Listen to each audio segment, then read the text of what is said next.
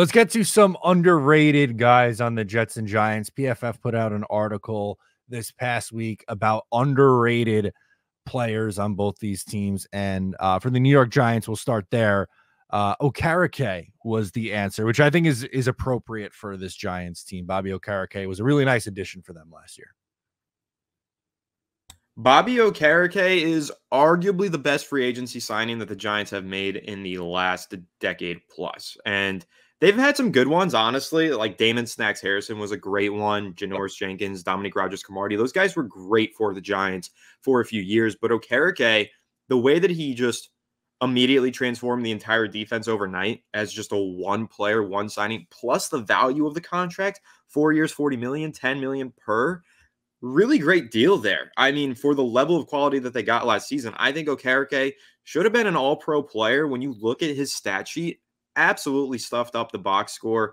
Interceptions, a career high. Sacks, career high. Tackles, almost a career high. Tackles for loss, a big career high. Past defenses.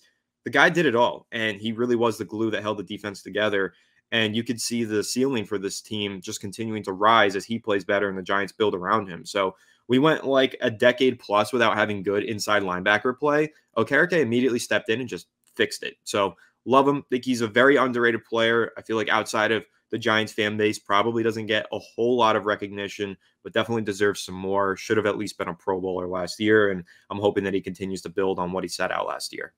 Yeah, absolutely. I think he did, as you said, he did just that. The Giants have kind of struggled at inside linebacker for a while now, and he really settled it down.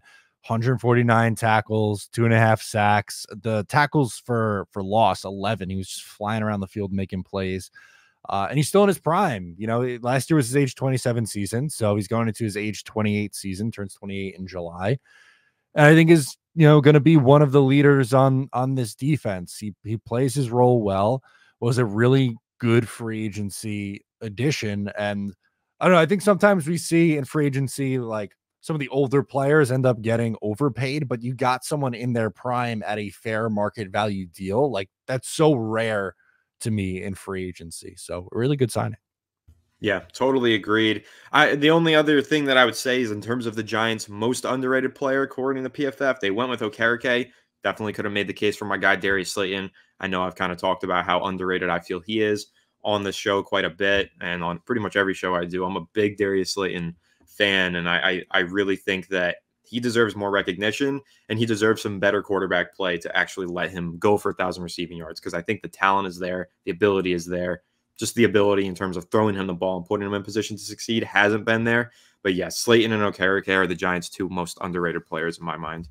Yeah, I totally agree with that. Slayton's a good one for the offensive side of the ball. For the defensive side, and maybe overall, I would say Okereke. I think Okereke is a better linebacker, like in comparison to the rest of the league linebackers, and Slayton is a wide receiver. So I would lean with Okereke, but Slayton's is a good answer. Like he's just been solid for that team for a long time. So I'm good with that one too.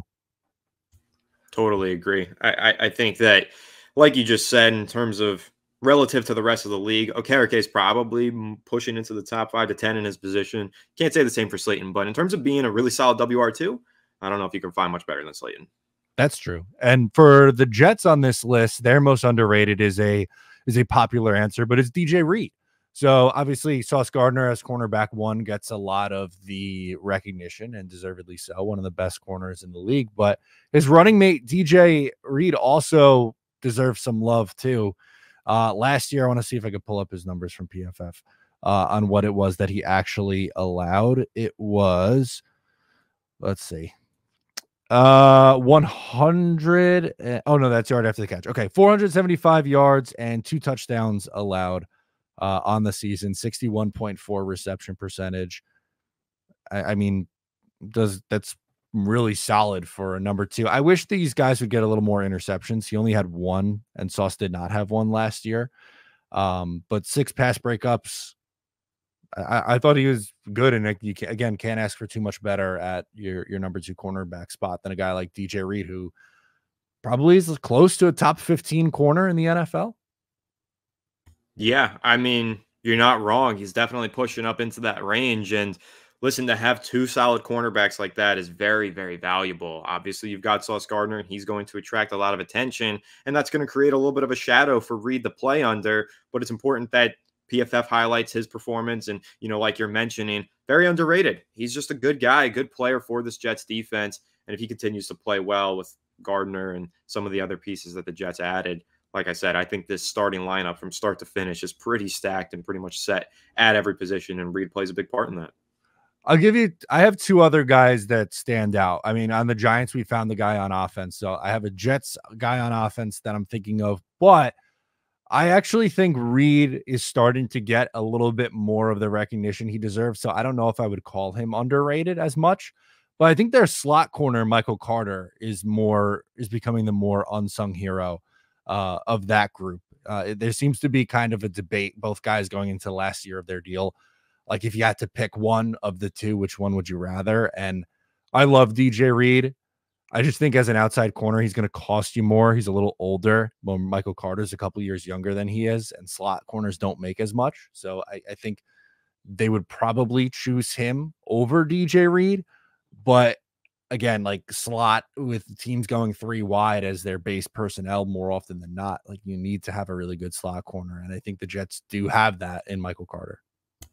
I do agree with you. The nickel cornerback position is just becoming more and more important and overlooked. So, yeah, in terms of someone being underrated, you might make an excellent point with that. And again, a lot of that is just the sense that NFL fans seem to not really value that spot, the slot cornerback. But believe me, NFL teams do, because it is such a pass-heavy league and you see so much 11 personnel now. But I do have a solution here just to make things easier for the Jets so that they don't have to worry too much about who to extend. They can always just trade Reed over to the New York Giants for like a 5th round pick. I think that's fair enough value for our end. And, then we're all happy here, right? One of us would be very, very happy. The other, maybe not so much. But the offensive guy, which I think might be a little bit of a hot take to some, because where we were talking about the draft a few weeks ago, but I think Tyler Conklin's actually a little underrated at tight end. He finished 11th in receptions for tight ends and 13th in yards last year.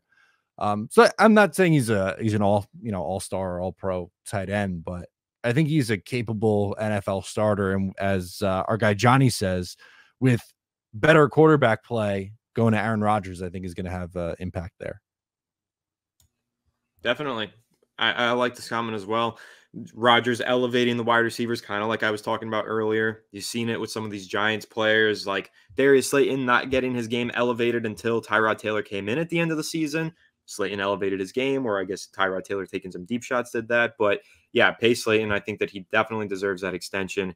But Rodgers is absolutely going to be able to maximize the talent around him. And that's why I think you can be really high on a guy like Malachi Corley going into the year, where I think he's a prospect that was very much how good he's going to be is going to depend on the situation that he lands in.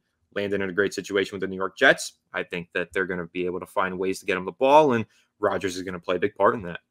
Yeah, get Slayton a new contract. He deserves a pay raise and tack on a couple more years after that. I think it's best for both sides here on that one. So we hit on both teams' underrated guys.